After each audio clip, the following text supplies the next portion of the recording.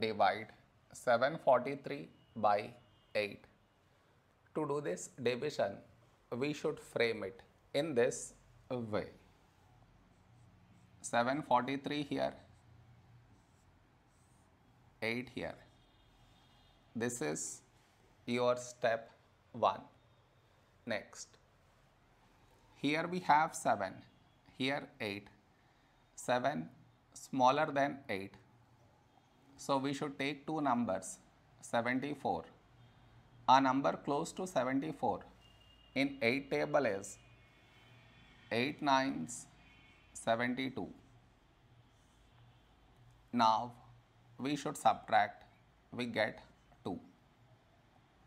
After this, bring down the beside number, so 3 down, so 23. A number close to 23 in 8 table is 8 2s 16. Now we subtract, we get 7. After this, no more numbers to bring it down. So what we do is, we put dot, take 0. So 70.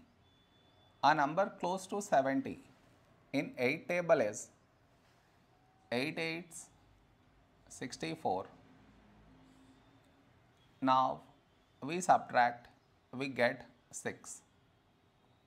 After this, we already have the decimal, so directly take 0, so 60.